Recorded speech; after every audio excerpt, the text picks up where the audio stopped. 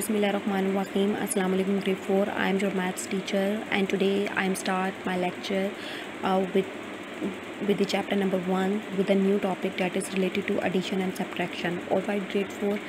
In the previous exercise we deal with the 8-digit number, 9-digit number, 10-digit number, alright, in which we also solve the expanded form, write the numbers in the words and write the words in the numbers. Also we see the predecessors and successors, and also we see the ascending and descending form. Alright, in this exercise we have questions related to addition and subtraction, how we make addition for the 6-digit number, how we make addition for the 7 or 8 or 9 digits number. So we have open book page number. So we have open book page number 8. All of you open book page number 8 and you can see the heading of addition. So addition is what? Adding big numbers is simple, provided we remember to write our columns carefully and to work from right to left.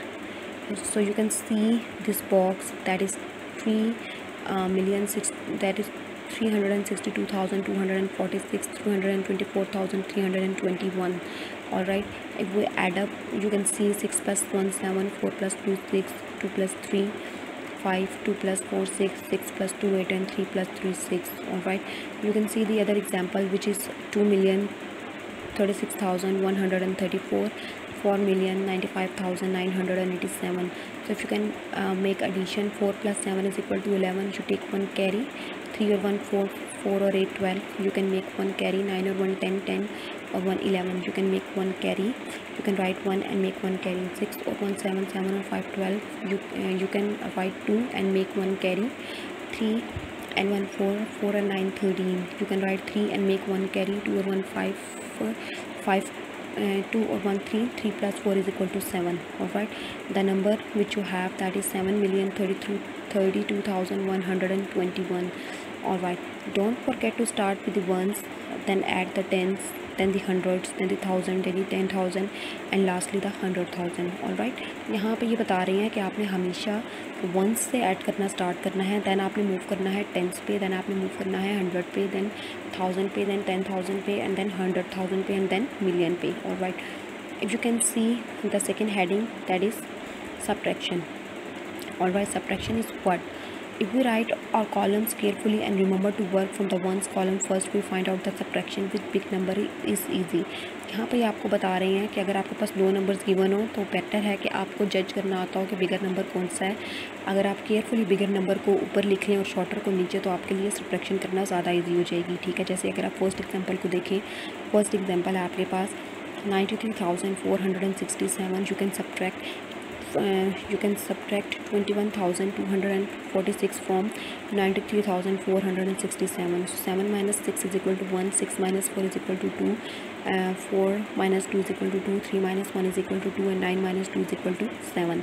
So if you can see the second example, that is 935,686, you can subtract 447,797 from this. So you could not subtract 7 from 6, so you can make carry from the 8. There is then it becomes 16. You can subtract 7 from 16 and that 9 becomes. Alright, there is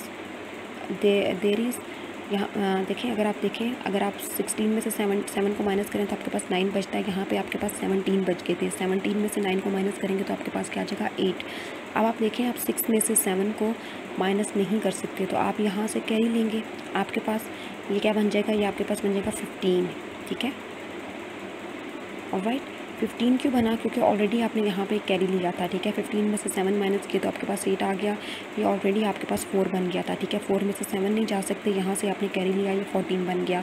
14 में से जब आपने 7 को subtract किया तो आपके पास क्या आ गया 7. अब ये आपके पास ऑलरेडी 2 रह गया था. 2 में से 4 नहीं जा सकते, यहाँ से आपने कैरी लिया से 12 बनाया. 12 में से 4 किए तो आपके पास कितनी रिमेनिंग बच गए 8.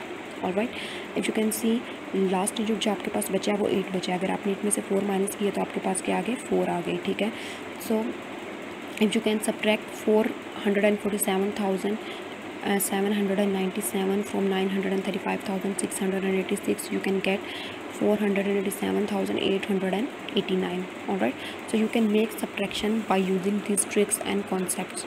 Alright, okay, which is the right in the remember column. Write the number which is 200 less than 1100. आप ऐसे नंबर लिखें जो 1100 200 अगर आप लेस करें 1100 में से तो क्या नंबर आएगा, तो आप इसको वर्बली भी बता सकते हैं, आपके पास 900 आएगा, ठीक है।